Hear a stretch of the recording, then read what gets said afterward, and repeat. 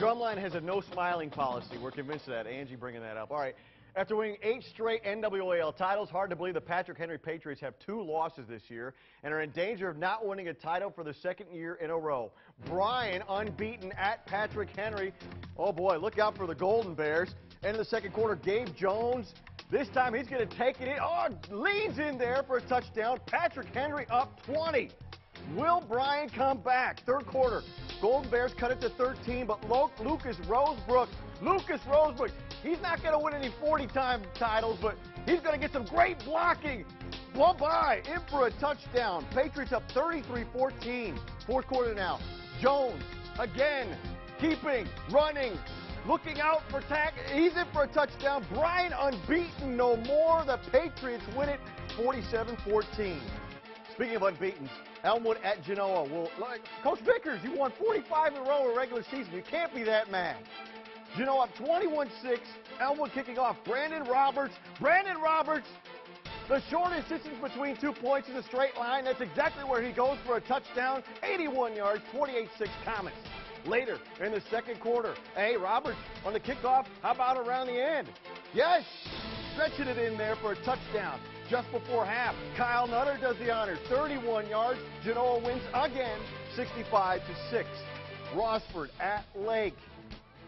The Flyers hoping to take to the air. Jared Redding connects with Dylan Hertzel. No need to hurdle. He just runs it in. 45-yard touchdown. 21-7 Flyers. 4 minutes left in the third. Redding, this time all day. Ben Schwartz.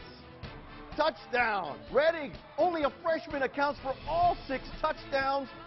Lake wins 42-7. Gibsonburg and Toledo Christian playing at Perry for all the junior cheerleaders. Always cute. Jumping, chanting, just cute. 20-6 at half. Toledo's Rowan Shaw sacked by the Golden Bears. Shaw trying to get something together, hooks up with Bryan. Walton right at Mike Fairchild. Look out, the equipment is very important. That drive ends in nothing. Gibsonburg trying to get something going also in the second half. And you know what? Nothing happened. Toledo Christian Band, we can tell you'll be next week, but the Golden Bears on the first half production win 20-6. Scott at Bowsher. Rebels getting excited. Had some fun with the paint before the game, apparently. Can you do that?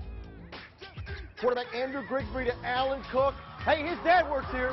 Nice catch, Allen in for the end zone. 9-6 Rebels. Oh, Daddy likes that. Scott's got the ball. Trey Brown.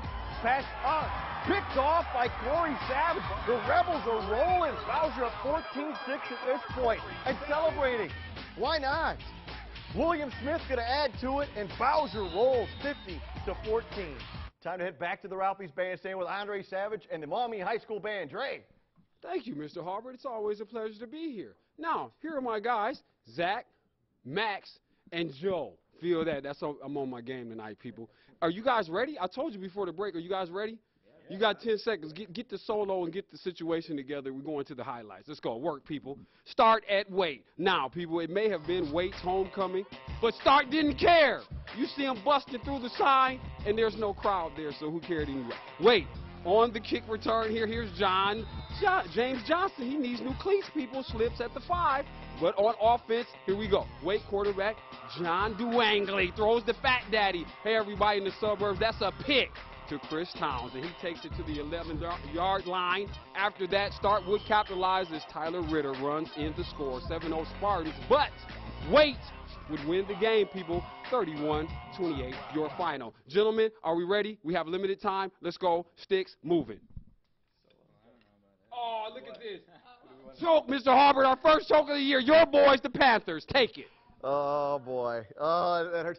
Hey, well, maybe we can get the Mac Humber Band in here next week, Dre. No, we're kidding. All right, we're at halftime here in the Frenzy. We come back, we head to the SBC and the BBC, but first, back to the Ralphie's Bandstand, the Maumee High School Band ready to play.